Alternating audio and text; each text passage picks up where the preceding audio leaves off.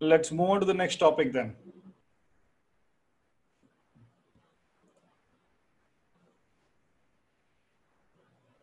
Okay, what is a list and what is an array?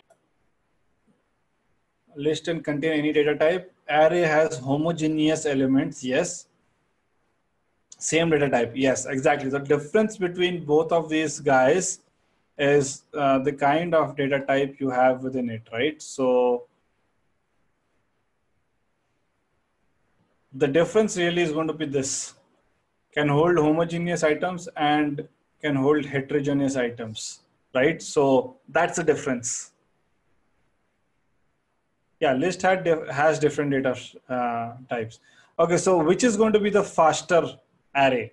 So arrays are going to be faster or lists are going to be faster?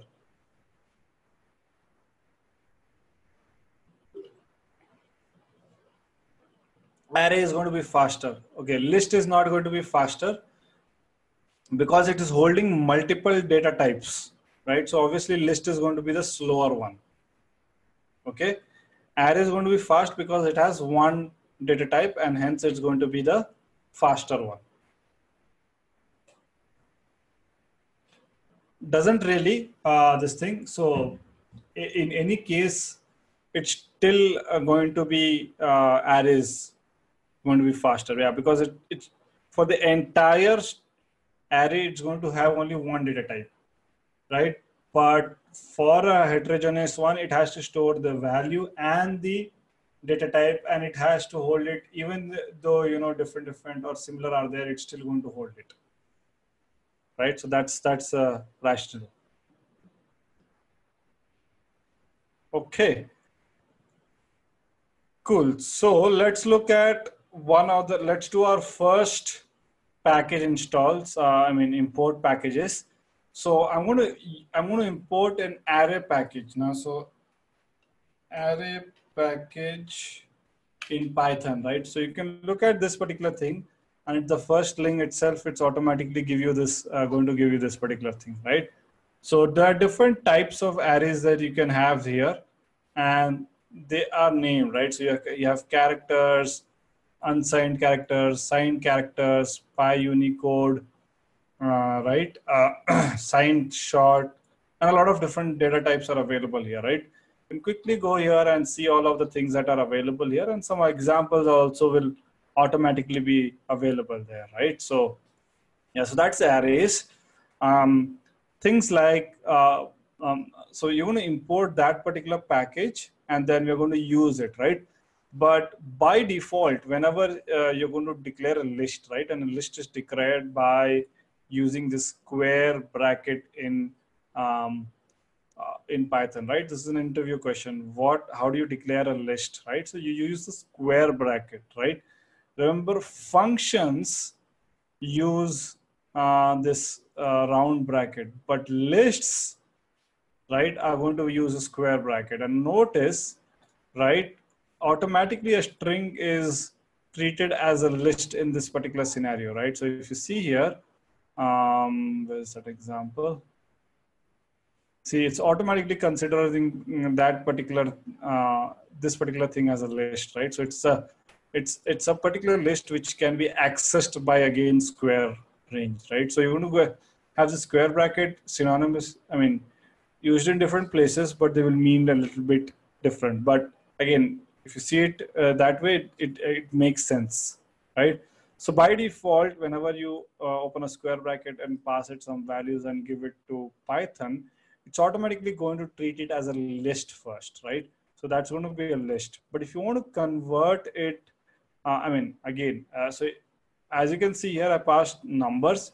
Then I can pass number, string, and a number, and then it's still going to be a list, right? So, and I can access a particular part of a list by using the square bracket. So I basically take this particular list and say, give a square bracket, and then give it the index value and access, right? So if I do 0 here, it's going to give me 1. And if I do 1 here, it's basically going to give me apple, right? So it's 0, 1, and 2 in the index, right? So that's there. Now I also have, I can reassign a particular part of a string, and I can do it by simply saying, can you take a particular piece of the list and replace it by a value that is orange, right? So a print x2, and then we have this orange here, right? So I have list numbers. I have again another set of lists and a list of characters, right? I can say list number dot append 11, and it's going to add to the last position, right? So that's something that you can do. You can append certain values to a list, and you can also insert on a certain position. Like for example, in the 0th position, I want to insert a particular number. So I can insert a number in the 0th position also, right? So in this particular portion, it's going to insert a number, right? So yeah, I mean, that's how we can look at lists, this thing. We can also remove a certain character from a list, and I can just use the remove, right? So as you can see, append, insert, delete are fairly straightforward. You just need to know what the arguments are, right? Now, arrays versus list, as we spoke, uh, this particular time I'm going to declare an array, right? So for example, in this particular scenario, we have an array, and then I can use this A across this code to declare array. So that's what I'm doing here. I'm doing a character. I want a character array.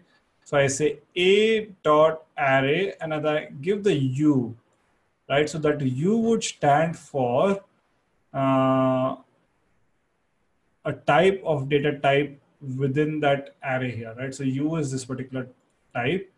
And then I give a list of strings. So which means since I'm doing it through the array, Python automatically understands that this is going to be an array which is of the data type U, and I can then basically see the values right here, right? So if I print it and I said, to string and print it, it's basically going to tell me that, hey, this is a U array, and it basically concatenated all these strings together and then printed it, right? I could just have printed it there, but I just wanted to show an example there, right? Similarly, I can have an integer array, say I, and then I give it 1, 2, 3, 4, 5. The other thing that I can do is again print the array, and it's going to exactly print it like this, right? Right now we don't see the use of it, but right now we are just learning about the building blocks of Python, right?